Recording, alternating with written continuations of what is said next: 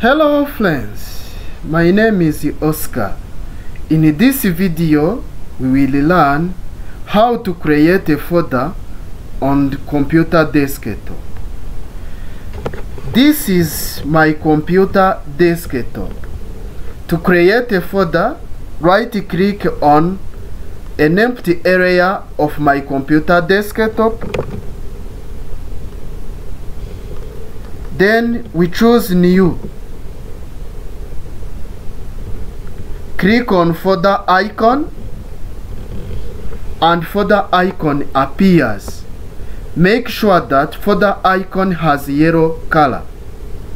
To name my folder, press on backspace button from your computer keyboard and start to type your folder's name.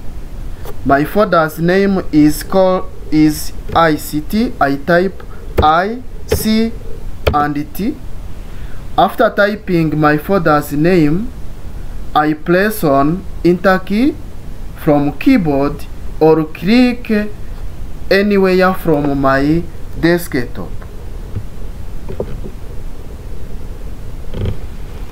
ICT folder is created. Thank you for watching my video. Stay together with me. Subscribe, like, share and comment. See you next time.